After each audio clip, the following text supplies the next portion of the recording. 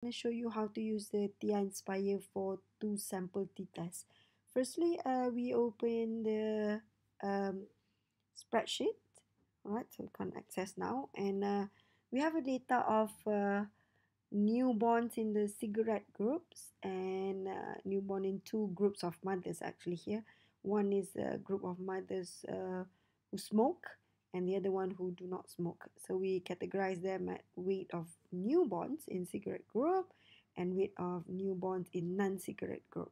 So we have 10 data for cigarettes and we have 12 data. So for this two sample t-test, it's fine to not having exact same amount. And what's next is we want to see the p-value. So from menu, number 4, statistics. And I'm going to go to number 4 again, stat test. And I'm going to choose two sample t-test, number 4. Okay. And data input method is always data. Okay. And the list 1, I'm going to choose the cigarette as the list 1 and list 2 is non-cigarette. Frequency, leave it as 1.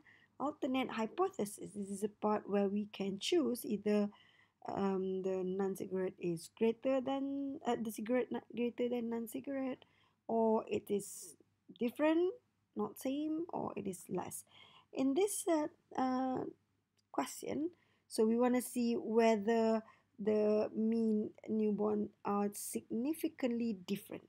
Significantly different means it is not the same. So we're going to choose that as alternate hypothesis, and the poll will always be yes. Okay, and the result will be a D. Okay, and we click OK. All right, let's see what's the mistake here. So let's do again. Stats. Okay. Menu, stats, stat test, two sample t-test, data okay, C is cigarette, is non-cigarette, and okay, poll is yes, and okay. Right now we have it.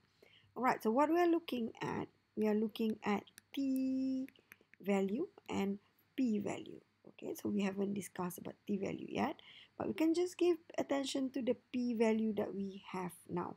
So the p value here is 0.0434.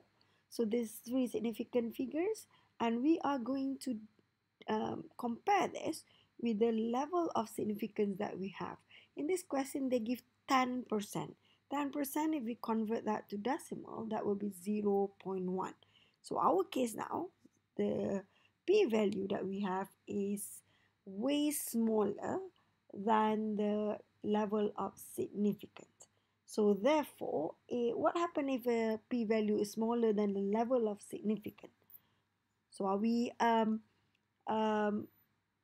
reject the null hypothesis or we accept the null hypothesis? So something that you need to think of.